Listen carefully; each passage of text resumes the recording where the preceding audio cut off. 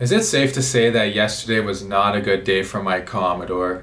And the reason why I say that is because, as you can tell by the title of this video, NHL on NBC has hired Mike Babcock, former NHL head coach Mike Babcock, as a studio analyst. Along with him, they also hired Dominic Moore and Ottawa Senators legend Ryan Callahan. Of course, I'm just joking about that. He never played a game for the Sens, as we all know. But for Mike Babcock, he's really, I think, the key component here. He's really the meat of the topic, I guess you could say. Is his hiring is a bit of a surprise. I mean, it just almost seems like, you know, he was kind of blacklisted as far as coaching goes anyways. But Mike Babcock, I mean, that freaking guy, like, he's risen up. All the allegations against him, all the stuff he said. You know, this player saying, oh, he looked at me the wrong way in practice. Oh, he said my breath smelled bad. I mean, all of that, and he's risen up to the top, and he's back in the hockey circle. Not right in it, but in it in a way, I still think, as a media personnel now, but not as a head coach. As we know, he was interviewed by the Washington Capitals to be a head coach for their team back a few months ago. Obviously, we know Peter Laviolette, easy for me to say, got that job. All that aside, I mean, I'm not trying to demean or put down any of the people who, you know, had problems with Mike Babcock. Obviously, there were some really serious ones like Johan Franzen. I mean, Babs gave him apparently gave him a nervous breakdown. And so anytime you're that cruel to someone that you can give them a nervous breakdown, I mean, that's obviously not a good thing. You should probably go look at yourself in the mirror and have some self-reflection and try and get better as a person. But let's hope he has gotten better as a person, because you know what?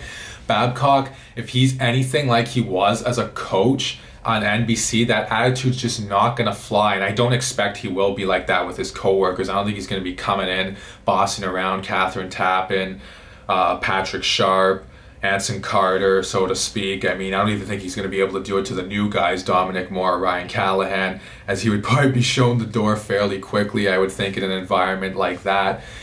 Obviously, as a coach, you probably have more power than you do as a studio analyst, I would have to imagine.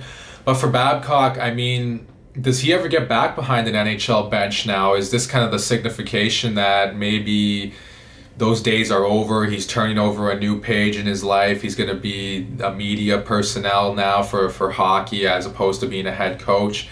And that's not always the case, that this signifies the end. As we all know, back in 2008, John Tortorella had a brief stint on TSN as an analyst after he was let go by the Tampa Bay Lightning. And of course, we all know he came back behind the bench, and he's been a very successful coach ever since then. So this doesn't signify the end for sure for Babcock. But usually when a coach does leave the bench and get into the studio or begin commentating or whatever, most likely it does kind of mean they're done with coaching. And for Babcock, I think he is going to have a tough time getting another job after all those allegations. I don't know if he'll have as tough of a time getting it as Bill Peters. Obviously, we know that situation was just an absolute dumpster fire, just terrible. I mean, he had he said racial things to a young man in the AHL, which is just terrible to think of. And I mean, I don't know why he would try to be against someone or be against someone because of their skin color. Is just beyond me. Fortunately for Babcock's sake, he has never said anything racial or been accused of saying anything racial. He's just been kind of a bit of a tyrant, I guess, so to speak, and people didn't like him obviously for that. But now he's in the studio, and I think it's some interesting times ahead. It's going to be pretty cool to hear him speak with that signature voice. Imagine him. He should just get up there and, like, if there's a game where, like, Toronto's playing, say the Leafs are playing on NBC or something, they're in America and they're playing on NBC. Like, I'm serious, he should just, like, get up there and, like, rip into the players that he was rumored to not like a William Nylander or someone. Like, oh, you know, Willie, he doesn't really back check all that much. Everyone thought I was the problem as a coach in Toronto, but now you're seeing that I wasn't the problem because these players are just too lazy. These millennials, they don't want to work hard. They don't want to put in the work. They're not good pros. They eat too much junk food. They play video games. They're not getting their Z's at night. You know, they're not sleeping enough. they don't work hard in practice, they're just not being a good pro, you know? Like, I'd like for Babcock to just get up and say his common phrases that he likes to say, and just rip into his whole team would be absolutely hilarious. It would just look like he's so bitter at them and he's gonna get them back by roasting them on live television.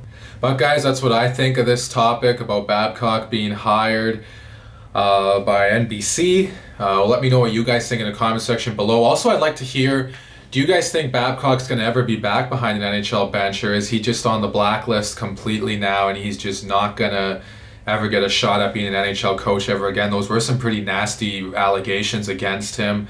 As we know, everyone really piled on him once he got let go by Toronto, November of 2019. But yeah, let me know. Is he going to be back behind the bench, or is this his swan song as far as coaching goes, and he's going to be a full-time analyst for good now? We'll see how that goes. Please like and subscribe and share this video. Thank you guys so much for watching, and I'll talk to you again soon.